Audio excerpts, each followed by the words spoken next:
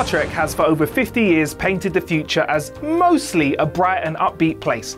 Whilst certain recent series have questioned some of that, the technological advances in the franchise have ensured that at least almost everyone around Starfleet never really has to know what hunger is. The same cannot be said of fear though. Star Trek has from time to time managed to scare the absolute pants off the viewers. It started early. Some of the original series episodes have some truly dark moments in them, like Wolf in the Fold, Cat's Paw and Devil in the Dark. When Star Trek commits to frightening the audience, it goes all in. The movies, well, they largely avoided horror, though there are some moments that really stand out. And The Next Generation, well, they managed to shock more than a few audience members who weren't expecting the violence on the show and some of the spookier bits, which I will get into. And Deep Space Nine, well, it laughed off the audience's fears and ate those for breakfast. In the spirit of Halloween, this list breaks down some of the most frightening and disturbing moments from the franchise. Slap some spooky reverb on my voice, Chris, please, because things are about to get horrifying! With 10 of the most horrifying moments in Trek. Number 10. Spider Barkley. Genesis is an episode that on its own 2 feet is perhaps not the best narrative of any episode of Star Trek The Next Generation. However, between Beast Wharf and Spider Barkley, there are scenes of pure disgust on the show, ready to have the audience crawling out of their skins by the end of the episode. Barkley's T-cell virus is horrific. It causes the infected to revert to early stages of their evolutions in their species. For some, this is somewhat inconvenient. Nurse Ogawa reverts to an earlier ape creature, though her unborn baby is the key to helping the crew. Troy reverts to some kind of amphibious creature, whilst Riker, well, he doesn't change at all. Here all night.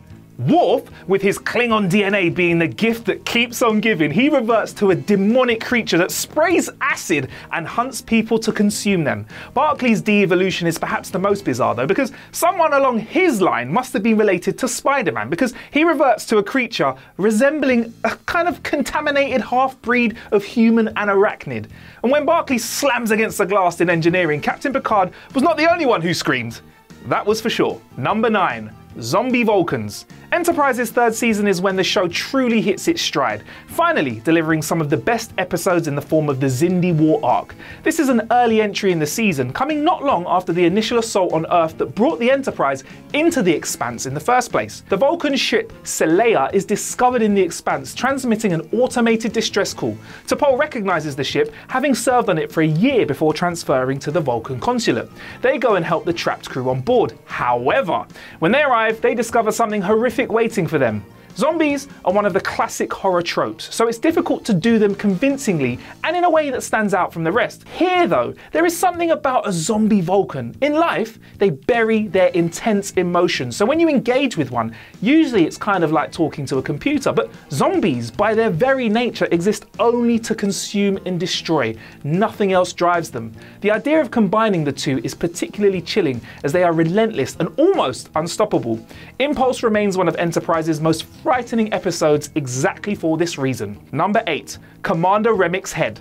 I was thinking about putting this further down in the list, but you know what? Let's have it now. This scene is, of course, infamous in Star Trek. Not only is it one of the most graphic death scenes in the franchise, it is the Randy Orton of death scenes in the franchise. I mean, it completely comes out of nowhere in the first season of TNG. Starfleet has been infiltrated by a race of parasites, with the parasitic queen being embedded in the unlucky Commander Remmick.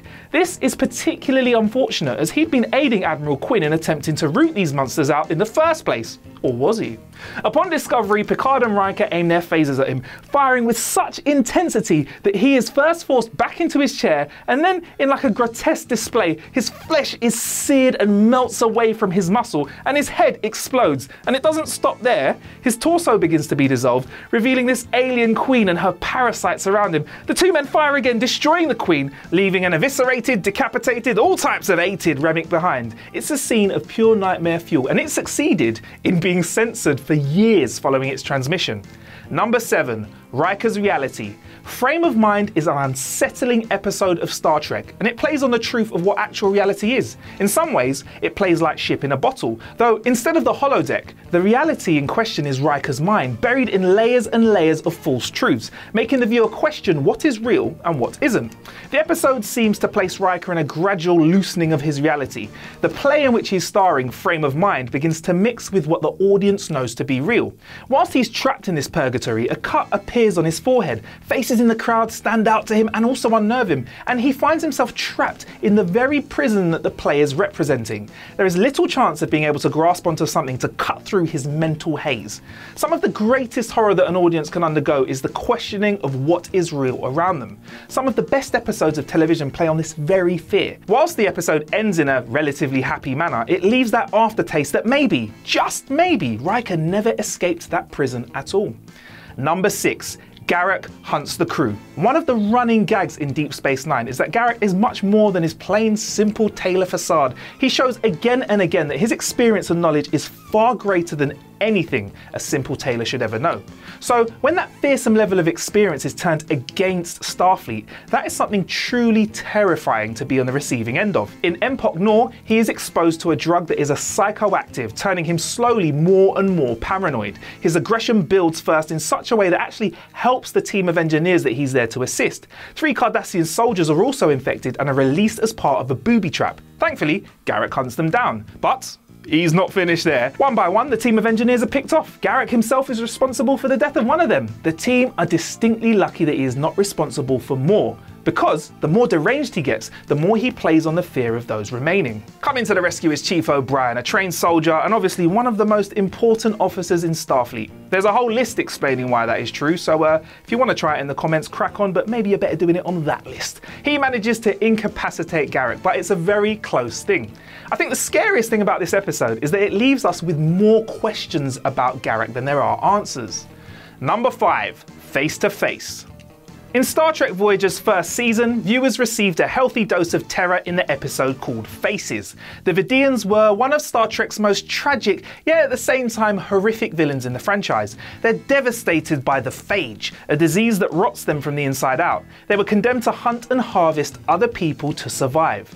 Gals as they may be, there was sympathy to be had as they acted for survival. However, Dr. Sulan may be the most unsympathetic of the lot. He takes Torres, Paris and Durst captive, beginning to experiment on them but showing particular interest in Torres' Klingon cells, which prove to be resistant to the phage. In his horrific trials, he manages to split Torres' human and Klingon halves into 2 separate beings, falling in love with the Klingon half. To make himself more attractive to her, he then kills Durst and Hannibal Lecter style grafts the officer's face onto his own. Yeesh. It's horrific and is a murder committed for another one's vanity rather than just his pure survival. Number 4. Hanging around. Star Trek II: The Wrath of Khan generally sits very high on most viewers' rankings of the Star Trek films, and for good reason. 1. It's highly engaging, 2. It's fun, and 3. At times, it's also a dark entry in the canon.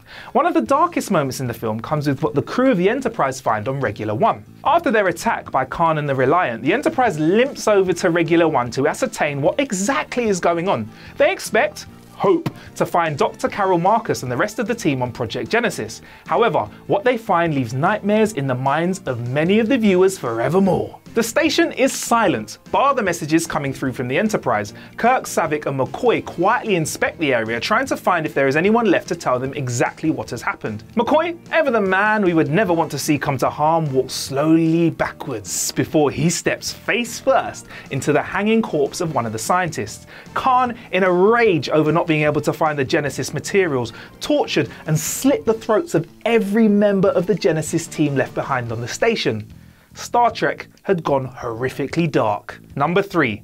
The Bodies Move. This episode of Star Trek: The Next Generation was terrifying.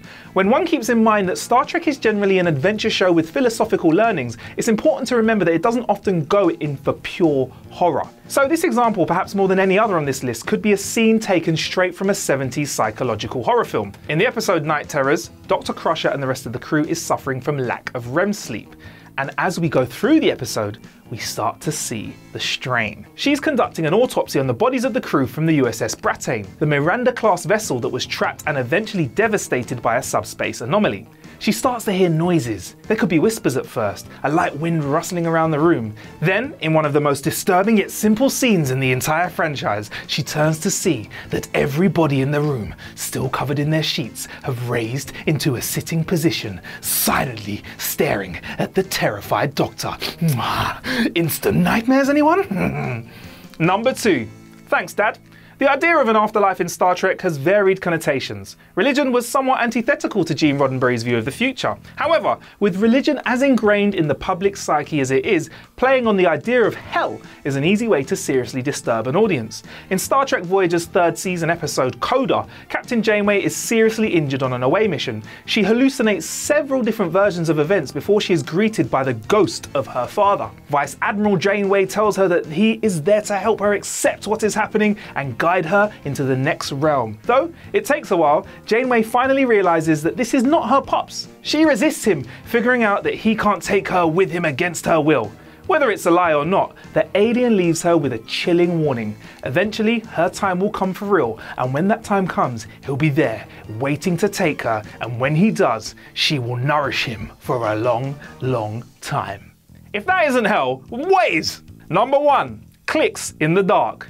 This is easily one of the scariest scenes in Trek as a franchise. And you know what? It doesn't bathe you in crazy CGI and mad story and sound effects. It's all based around piecing together bits of information that create a creepy collage. The scene is set entirely on the holodeck and features some of the main cast becoming so frightened one moment after another that it's close to impossible to watch it without feeling that sense of dread. The scene begins slowly with Troy guiding them through a reconstruction of what initially is felt to be a shared dream. They agree that they were all in a darkened room. Then, they agree that there was a table in the room that was made of wood. No, not made of wood. Actually, it's made from metal. And that there was a restraint on the table. Above the head, a swing arm with serrated blades. Then, once they've agreed on what this cold metal experimental table looks like, they begin to remember the sounds. First, it's whispers. No, not whispers, it's a click. No, not just clicks, lots of clicking, louder clicking, faster clicking. The scene ends in one of the most heart-pumping, toe-curling moments ever as Geordi, Riker, and even Worf all agree, in dread, that they have all been in this room before. And it leads to a very interesting climax. So there you go, 10 of the most horrifying Star Trek moments. Ooh.